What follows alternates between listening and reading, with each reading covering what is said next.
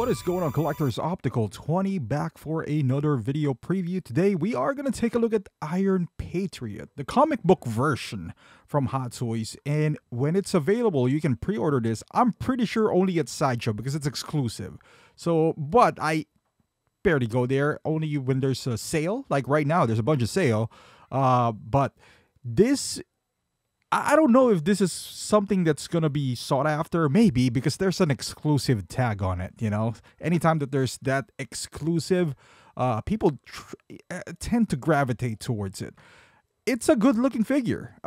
Historically, Iron Patriot, I mean, at least from Hot Toys' perspective, wasn't selling well. You know, the first Iron Patriot sat from Iron Man 3. That sat for a hot minute. It even now, I don't think that the price really went up for that Iron Patriot. It just remained stagnant and one of those figures that is just readily available and people trying to discard it. Now, right after that, you have War Machine.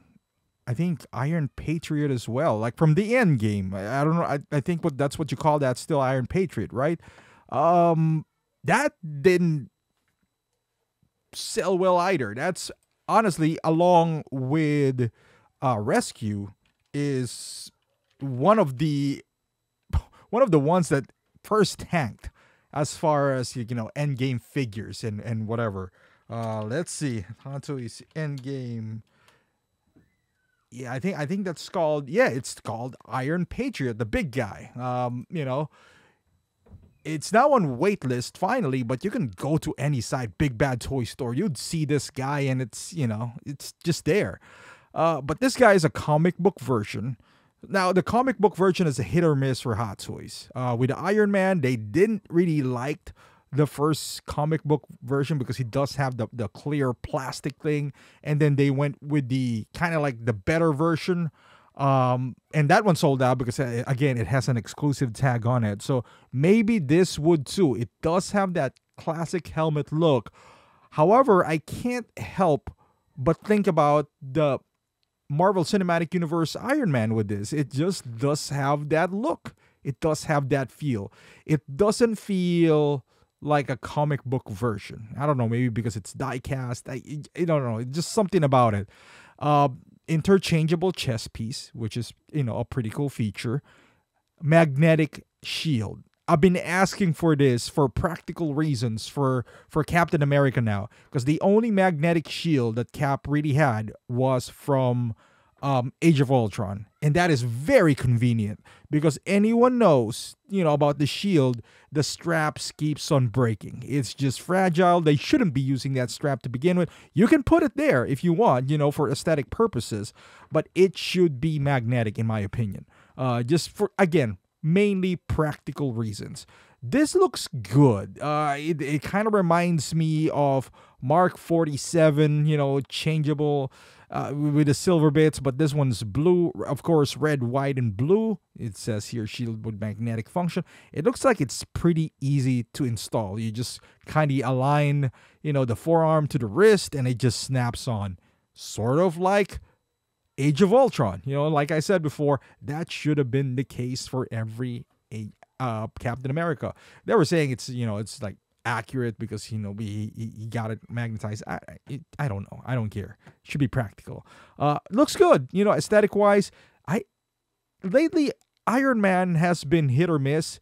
Like the Mark 7 suit up sold out. Silver Centurion is still out there. It's highly, I would say it's very overpriced though. Mark 6 sold out right away. Mark 3 sold out. So maybe this will sell out as well, being exclusive. I'm sure it's kind of numbered, but it doesn't pique my interest. It's just, yeah, even if I can get this for retail, and I'm an Iron Man fan, I'm not going to get this. My last Iron Man was Mark 6. I'm probably going to go with Mark 2 as well, just to complete the 7. Even at that, I'm kind of still, I don't know. I'm still undecided. Because after getting Mark 6, I thought I was going to be like super happy. Because I'm like one step closer or 2 figures away from completing, you know, the original 7. And it's a Legacy Iron Man. But at the end of the day, I got it. It's sitting here. I have too many Iron Mans. I mean, if you don't have an Iron Man yet, I mean, there's a lot of sale at Mark 85 right now. If you don't have any, I'm assuming you're just starting, you might want something that is, has more meaning to it. This one, it's a comic book version. It might be for comic book fans out there, which is a nice compliment to if you also have any Iron Man figures. The colors are really striking. It looks good aesthetically. I don't know how much the price is going to be. I'm assuming this is going to be more than $320 at least, at a minimum, I would say. It doesn't have any head sculpt. So I'm guessing, this is just a guess, at a minimum this would be $320 or $330. Best bet, $350. But again, it reminds me of Mark 47. I don't know. Maybe let me know in the comments. I'm not seeing the pattern so much here, but just, I guess, the separation from the torso, from the upper chest into his waist, just kind of reminds me of that, for real. Let's look at the descriptions out here. Yeah, not so much. It just says it's comic book version. And that's practically it. Interchangeable chest plate, which is cool.